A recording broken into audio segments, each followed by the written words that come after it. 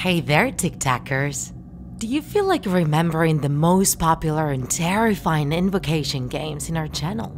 The stairs game, the window game, the card game, the Korean ritual of the elevator game, and the closet game.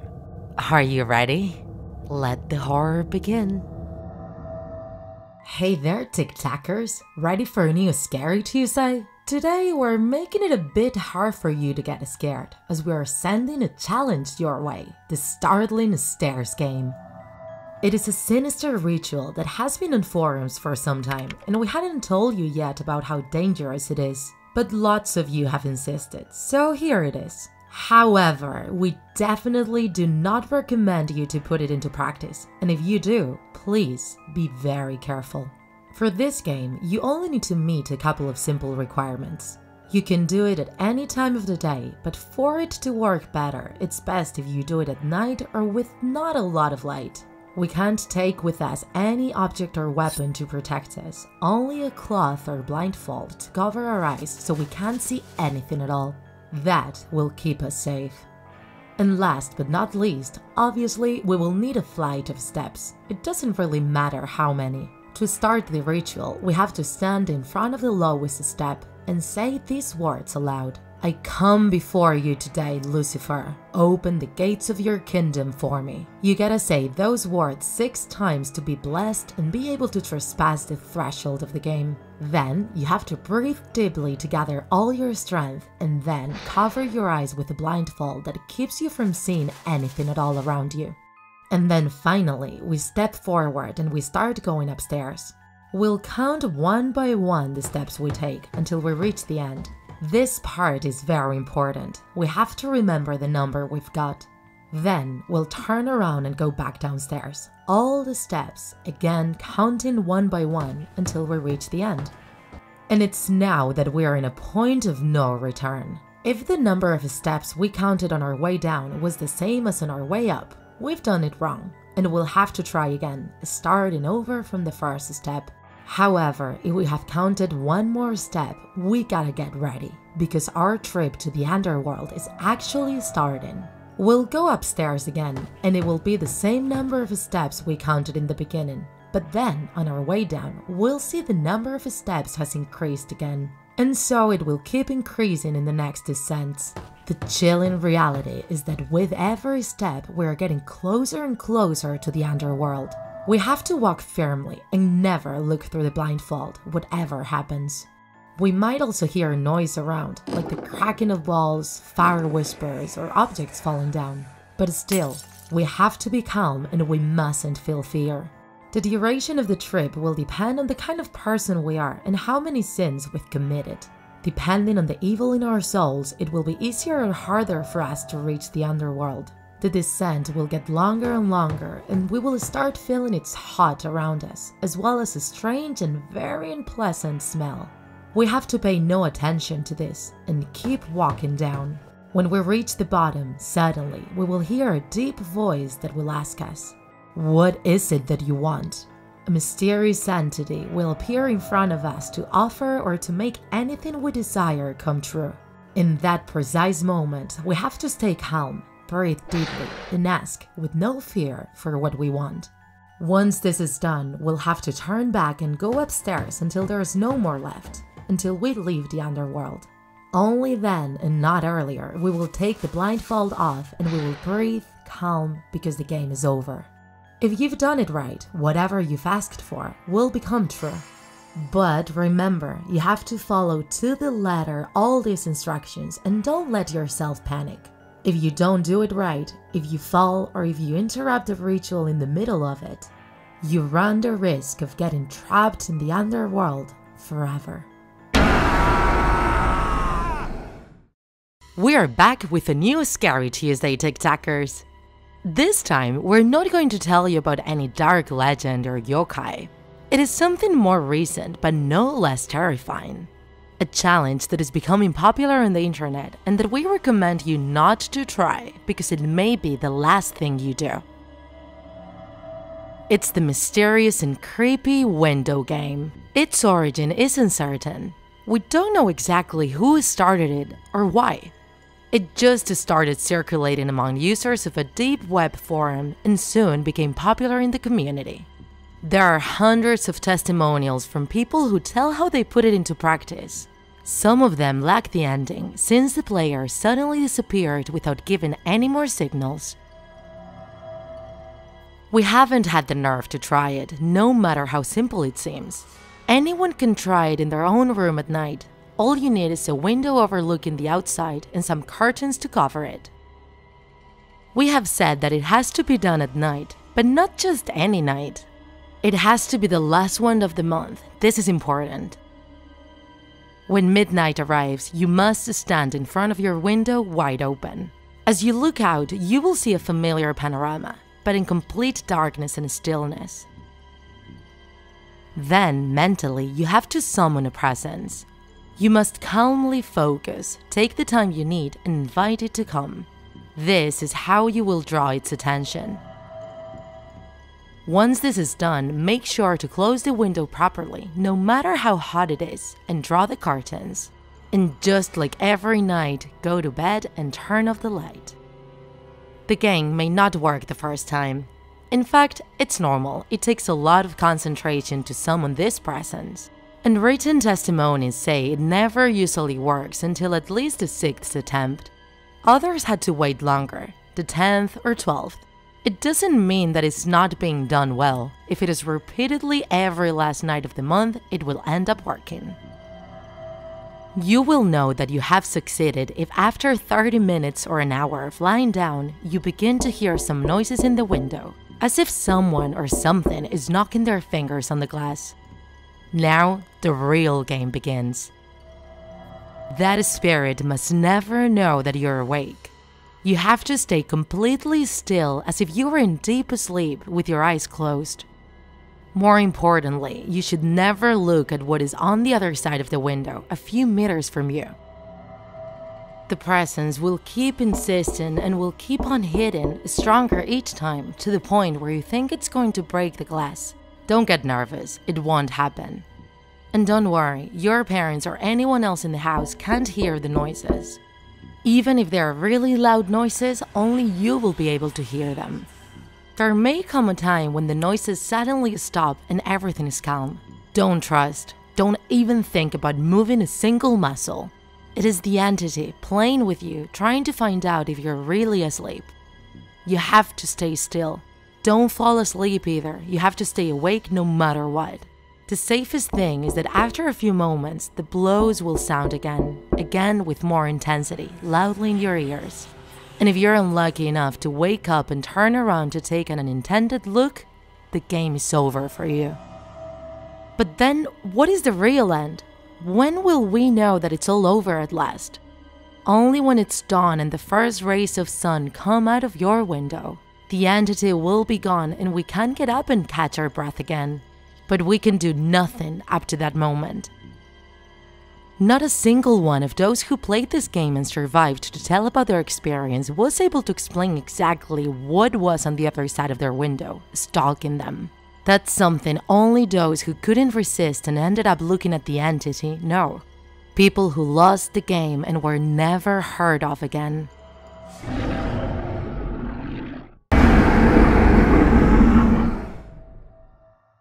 The elevator game, the stairs game, the window game. Did you think you had seen all the creepy challenges on a Scary Tuesday, TikTakers?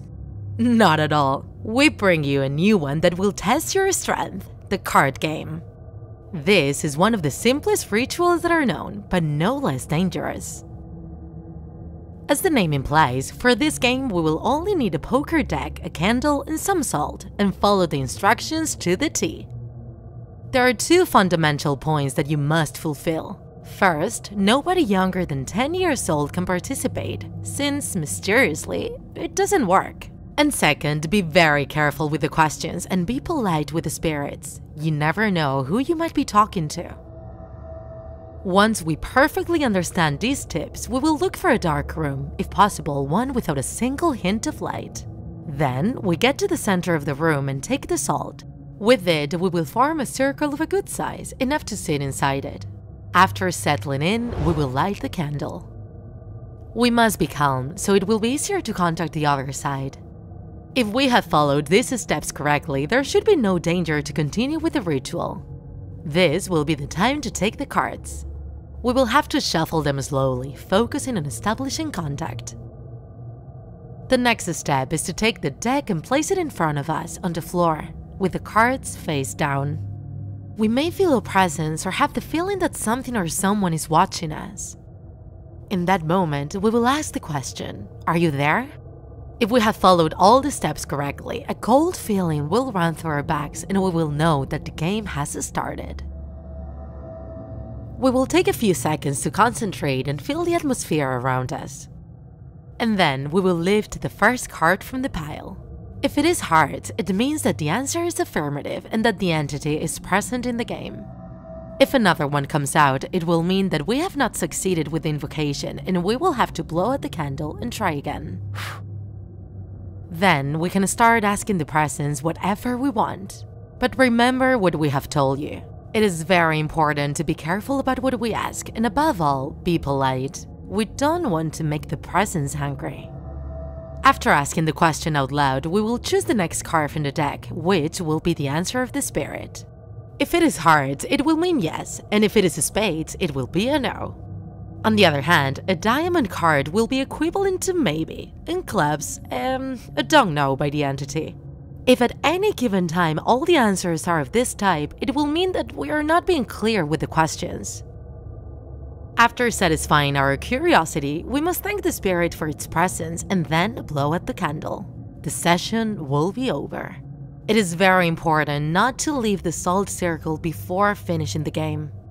Some say that if you do, the presence will accompany you forever. To avoid this, we will always make sure before saying goodbye that our last question has been answered. It seems a safe and simple ritual, but for some strange reason, many of its participants end up addicted to it, always wanting to ask about more and more things. This is the real risk of the card game. The more questions we ask, the less willing to answer the entity will be. And this makes it increasingly difficult to put an end to the session, increasing the risk of getting stuck in it forever. You know that we never encourage you to try these chilling challenges, but if you do, be very careful. Playing with the spirits can be a fascinating experience, but it may not work out as we expect it to.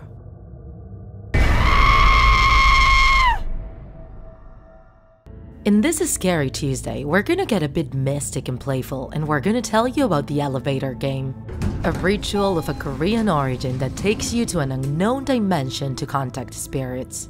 If you are the kind of person that has always felt like exploring other dimensions, this is your challenge. You only need to go through a simple procedure to move to a different world, completely dark and spooky.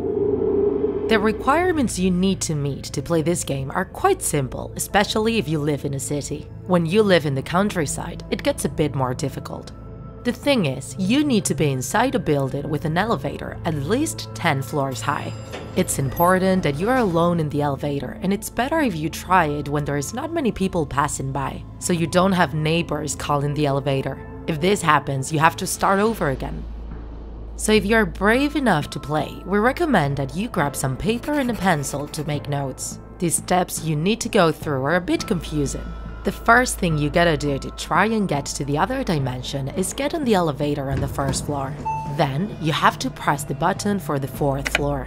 Once the elevator gets there, you have to press the button for the 2nd floor and so go back down. When you are in the 2nd floor, you have to press the button for the 6th floor. You have to wait, and then when you get to the 6th floor, you press the 2nd floor button again. Once there, you have to press the button for the 10th floor. And when you reach the 10th floor, press the button for the 5th floor. Right when you reach the 5th floor, a mysterious woman can get on the elevator and try to draw your attention. According to the rules of the game, we have to ignore her completely. She's a spirit trying to disorientate the player and take him to a terrible dimension. Now, you have to press floor number 1. If at that point the elevator decides to take you to the 10th floor, get ready. That means you've done it all right. When the doors of the 10th floor open, you can either get off the elevator or stay inside. If you chose to get out of it and the woman had gone in on the 5th floor, she's gonna ask you, which floor are you going to? Don't answer. Don't look at her. You will know you made it to the other world thanks to a sign, and only one sign. The only person there will be you. You'll be in the same building, but in a different dimension. And not all dimensions are the same. You can make it to a peaceful one, but also to a very dangerous one. All the lights will be off, and the only thing you'll be able to see through the windows is a red cross in the distance. Some people say electronic devices such as cell phones or cameras don't work in the other world. Some others say they do. It's not really clear.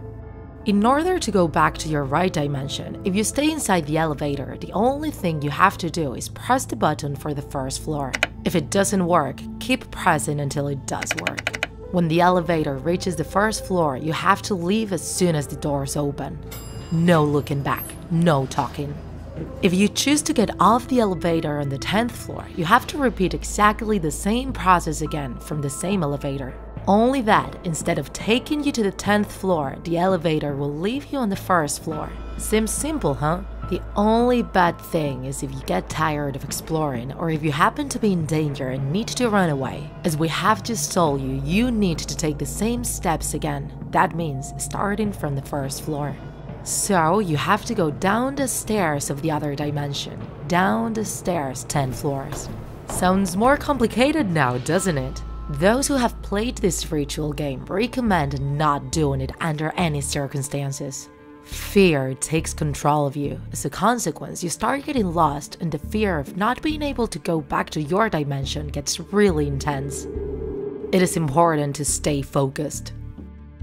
If you remember Lisa Lamb's video, one of the hypotheses behind her weird behavior and her disappearance was that she was trying to take part in this game. What do you think? Would you dare to go to a different dimension? Are you gonna try?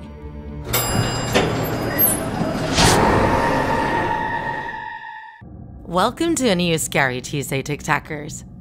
Or rather, a scary ritual, because this time around we bring you a new paranormal challenge that will surely make your blood run cold. If you were impressed by the card game, the window game, or the stairs game, then prepare to open a new door into the unknown with the closet game. This is also a creepypasta, even if it doesn't look like it. It's been circulating on the internet for years, but its exact origin is unknown. It was hosted at the Creepypasta Wiki for a while, but the page was mysteriously deleted in September 2015. And even if you've never heard about this ritual, we bet you know what is the evil entity that can be summoned through it. It's about the monster in the closet, a creature or a demon that appears in different cultures of the world. In Hispanic countries, the creature is referred to as the man with the bag, the cucuy, or the jumbi. In North America, it's known as the boogeyman, and in Germany, it's known as the Butzemann. When it's not hiding in the closet, it lurks under our beds. It feeds off our fear, and its objective is to punish those who have been naughty, kidnapping them to take them to its dark realm. What gives this being so much power is our natural fear of the dark and the unknown. Surely many of you have endured an entire night unable to sleep, checking that your closet is well closed, and alert to everything happening around you. This game or challenge, like the other ones we've talked about, doesn't seem to have a goal or make any sense. As always, we don't recommend that you carry it out at all, as we are not sure about its efficacy. In any case, if you decided to go for it, keep in mind a very important warning. You will need to light a match inside the closet, so make sure there is enough space inside so you don't end up causing a fire. We would also recommend you have at hand a fire extinguisher or a bucket of water just in case. As you can see, the monster is not the only danger you'll need to look out for. You'll need to carry out this ritual at night. You cannot perform it during the day, and your room must be completely dark. Make sure you close your curtains and turn off all of your lights. It's also recommended to disconnect all electronic devices so you can be in a quiet environment without distractions. Make sure that you're completely alone. Grab your box of matches and open your closet. Get in and close the door. Turn around so your back is facing the wall and sit still and in total silence for 2 minutes. Then, take one of the matches and grab it strongly in front of you. With complete calmness, recite the following conjuration. Show me the light or leave me in the darkness. Wait patiently in silence and listen to your surroundings very closely. If you suddenly start hearing unexplainable whispers, light a match immediately. It's important that you do it on time so you can be safe. If you take too long or don't manage to light your match, that dark being will grab you from the back and will drag you to a never-ending fall in a realm of darkness. Also, make sure to not let the closet get dark again, so light another match if your current one is consumed. Now, if you don't hear anything, it's crucial for you to not turn back, because that can also put you in danger. You will have to wait a little bit more in the dark, very still and in silence, until you make sure you're safe. Whether you heard whispers or not, you will have reached the end of the game, and that's when you have to carefully get out of the closet and close its door. Under no circumstances, turn around, do not look into the closet, and then turn on the lights immediately. In fact, after this ritual, your closet will never be the same again. We suggest that you never look inside it again unless all of your lights are on and it's perfectly bright inside. The ritual could have invoked a dark being that could now be haunting the closet.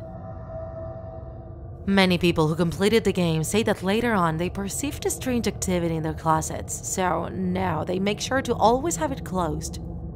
And the ones who have left its door open at night claim to have seen 2 red points shining in the darkness, like the eyes of a demon lurking from the inside.